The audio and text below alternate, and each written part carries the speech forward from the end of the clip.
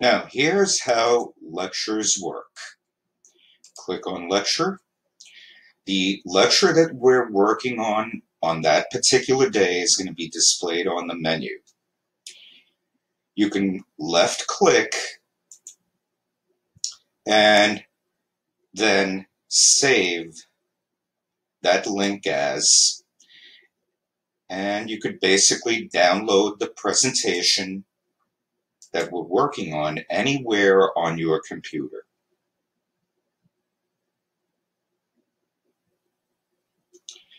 Once it's downloaded, you can open it,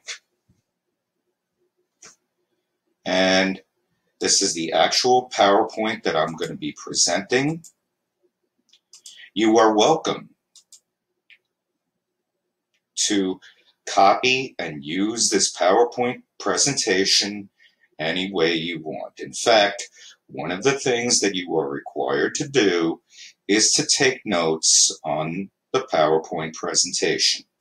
Very easy to do. Start your word processing program on your computer.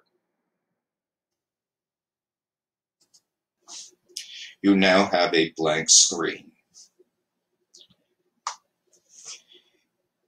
If you want to copy something, you can take anything you want off anywhere on that PowerPoint presentation. Control-C copies it. Go to your word processor. Control-V pastes it in. If you would like to copy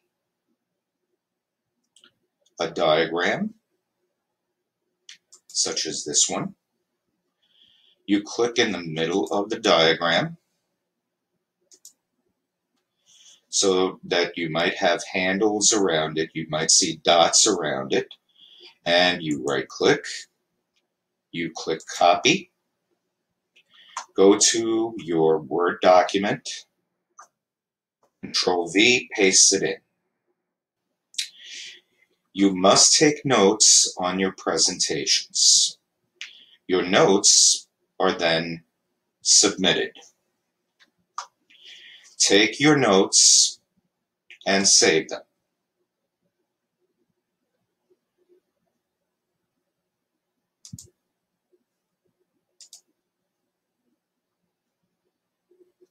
So here, for example, I am going to call this Chapter 1 Notes. I'm going to save it in the Documents folder of my computer. I'm going to click Save.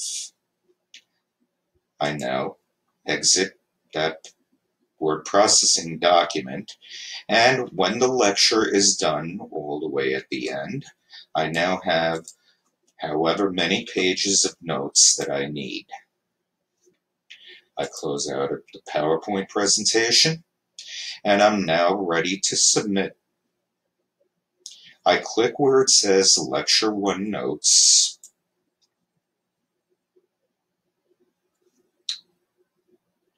It's worth 10 possible points. It was based on the following presentation, which I downloaded. I click where it says Write Submission, and I open up the document that I had before, Chapter 1 Notes.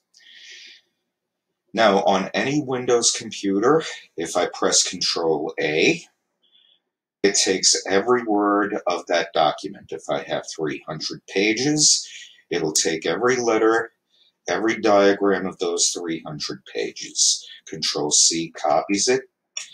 Go back to Blackboard. Click inside there. Control-V will bring it in.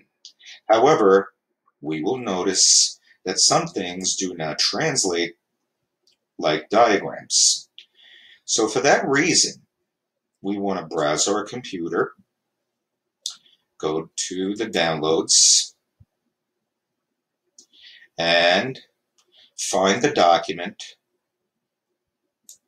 that we had saved.